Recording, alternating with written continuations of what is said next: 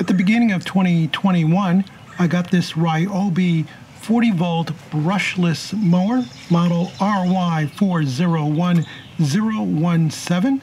Been very pleased with it. It's a 3-in-1. It can side discharge, it can rear discharge, and it can mulch.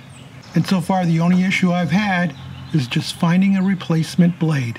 While the blade is listed as part number 656080003, the only place I could find it was at HomeLight, and it wasn't available.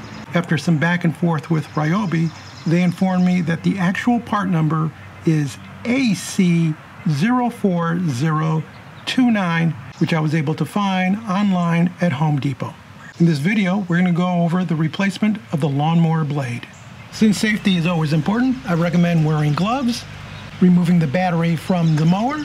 You will need a 15mm socket, a torque wrench, and a piece of wood. You'll need to place the mower on its side, making sure that it doesn't fall over. Since we will be turning the fastener counterclockwise, you will need to place a piece of wood against the blade on the ground so that it does not turn while you're trying to loosen the fastener. With a 15mm wrench or socket, turn counterclockwise until the fastener comes loose. It'll take about 30 foot-pounds to release the fastener. Once that is off, you have a rectangular piece of metal that comes off, then a piece of plastic. Note the orientation of each one. Then note how the blade is attached. There are two little points that stick out. One's rectangular, the other one is a half circle. So your blade will have to attach the same way. And note which side of the blade, the cutting side, is going up and on which side it's going down so that you can mount the new blade the same way. Here is our RYOBI 20-inch lawnmower replacement blade. This does not fit the other 20-inch RYOBI mowers. So do note that when you're looking for replacement blades for your different RYOBI mowers. It's got a little bit of blister material on it, which we take off. And be careful because the blades are sharp, and I would always recommend wearing gloves when you go to put this on your mower so that you don't get cut.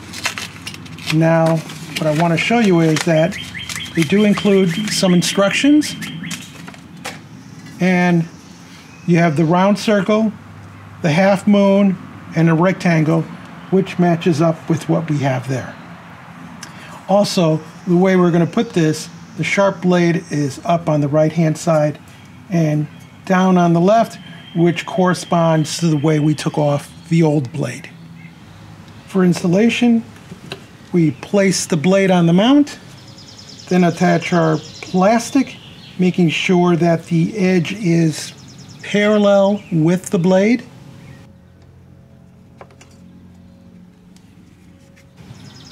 Then the piece of metal that goes over it.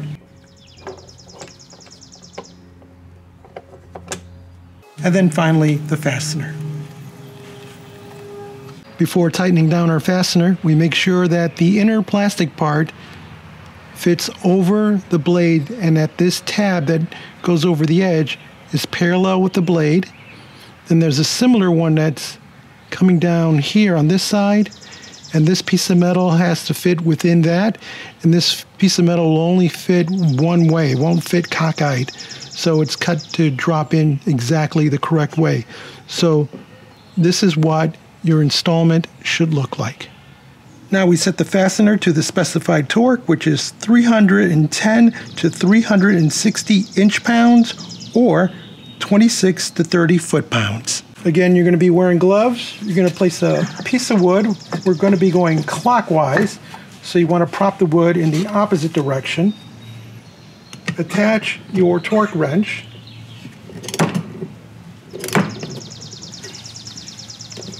And then torque until you hear the click on your particular wrench.